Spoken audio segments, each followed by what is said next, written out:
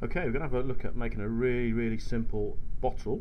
We're going to keep it very basic in the first place, just so you get an idea of how it works, and then afterwards I'll show you how you can put some extra shaping and things on it to make it look a bit tidier.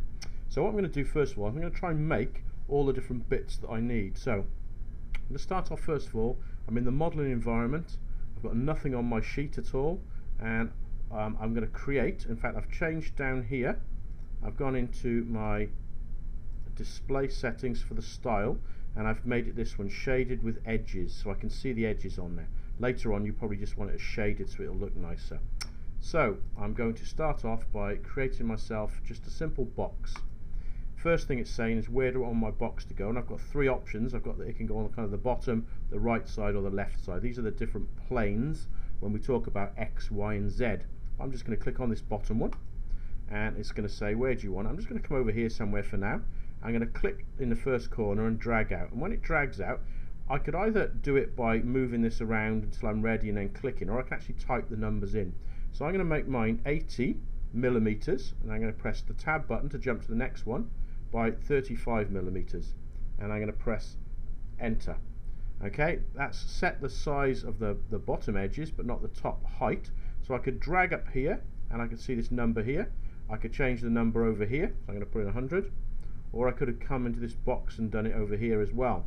But when I'm happy with it, I just click OK. So I'm going to zoom out a little bit. So that started me off. I've got my that's going to be my basic body shape. And what I'm going to do now is I'm going to put something on top of this top edge, which is going to be the kind of the top of the bottle. Okay, to get my cylinder on the top of here, I'm going to do something a little bit different now. I'm going to sketch on that top. So I'm going to go over here, say create a sketch. I'm going to put my sketch on this top edge. As soon as I click it, it turns it around so I can see it more effectively, and I want to put it right in the middle. So how am I going to do that? Well, the easiest way of doing it is to draw a sketch line from each corner, and I know then if I go corner to corner and corner to corner, where they meet it's got to be the middle.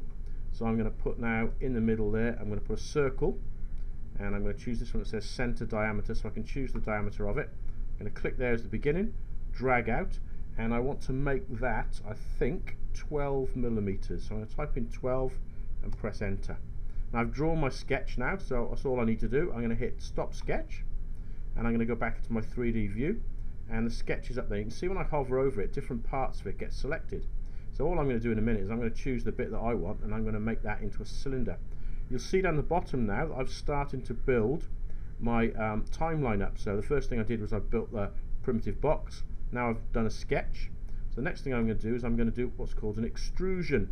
So I'm going to come over here to modify and create and extrude. Choose that. It's saying what do I want to extrude. So I'm going to pick the circle.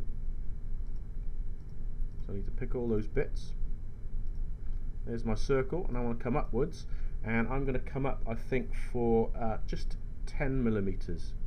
So I've actually pulled it to 10 already. That'll do. I'll click OK, and you see before I click OK it's saying what do I want to do. Do I want to join? I've got other options here. I could cut it and so on, but I do want to join it. I want to make this to be the kind of top of the bottle, so I'm going to say OK. So there now is basically the first part of my bottle.